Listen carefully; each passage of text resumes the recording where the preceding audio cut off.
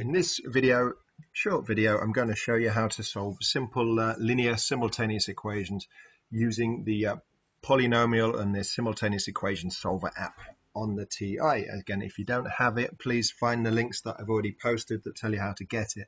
It's a really useful app. I won't go into that too much again. So here you go. Something that I'm sure you've seen many times, set of simultaneous linear equations. Now, 3x minus 4y equals 2, 5x minus 17y equals minus 13. Now, just before I do anything, you absolutely need to be able to do this using an analytical method. So potentially by making both the x's 15x, eliminating x's, find the y, substituting back again, all the stuff I'm sure you've done before, and you should know how to do, you need to know how to do.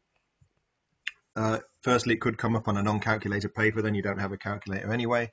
Secondly, if on a calculator paper it says you must show all of your working, then the only thing you get to use the calculator for is just literally the calculations. But if, say, simultaneous equations arise as part of a bigger question, it's probably a good idea to use the solver. If you're just asked to solve them and say it's not for many marks, say it was only for 2 marks, there's no problem using it then because there's only two things writing down. Also, say you weren't entirely sure about the working out you'd done, you might not be certain. You could use the solver as a check if you're allowed to calculate. There's nothing wrong with that, as long as you don't take too long doing it. So there's 3 good reasons to use it there. And plus, as you move through, as you get into the IB, they're more likely to expect you to use the technology to solve simultaneous equations, certainly on a calculated paper, because there just isn't enough time to do all of the analytical stuff. It takes away from some of the harder problem-solving elements that will be there. So without further ado, I will fire up the solver and show you how you can solve this very quickly using your TI-84.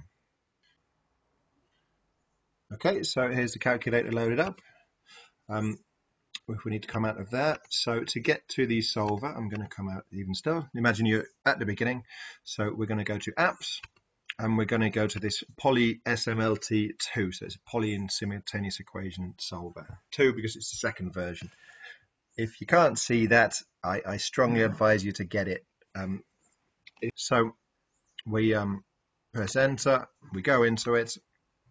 And you don't want a polynomial root finder, you want the simultaneous equation solver. So just like that.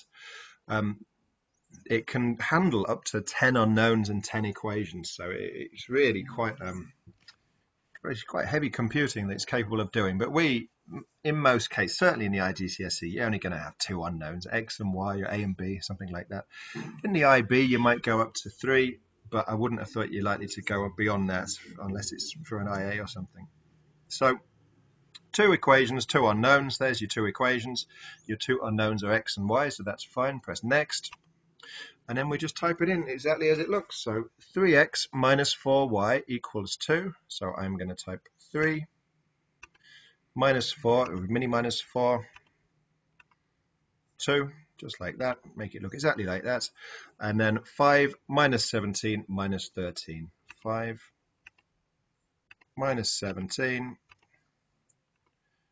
minus 13, just like that, and then click it all in, and I need to press solve, sorry, press here, and it gives me 2 answers, simple as that. So it's giving me x1 and x2. You can read that as x and y.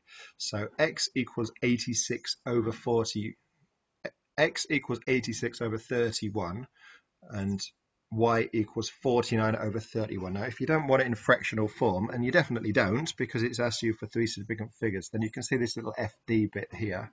If we just press that, it converts them to the form that we want. So x is 2.77 and y is 1.58. Just like that. Okay, so have a go at solving these simultaneous equations using the same solver, giving it to 3 significant figures and using exactly the same method. So 5x minus 9y equals minus 11, minus 9x plus 5y equals 0.